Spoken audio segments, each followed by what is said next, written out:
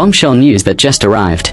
This time a controversy involving the great idol of All Blacks, and that could be costly. But before we move on to the video, subscribe to our channel and get first-hand everything that's happening at All Blacks.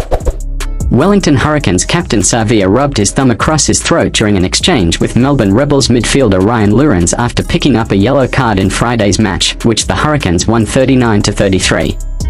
Savia, 29, considered one of the best players in the world, was booked for aggravating the situation, according to referee James Dolman, with players from both teams getting involved in a fight late in the first half. The captain of the Rebels, Reece Hodge, immediately complained to Dolman that harsher punishment was in order, as Savia's gesture towards Lourens was threatening to kill him.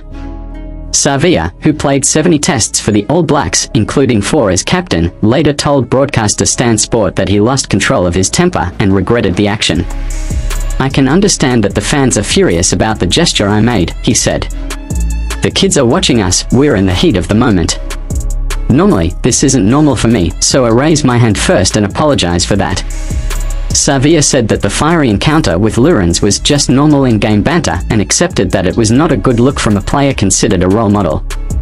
"We are trying to clean up the game. I understand, there is no excuse for me, I have to be better.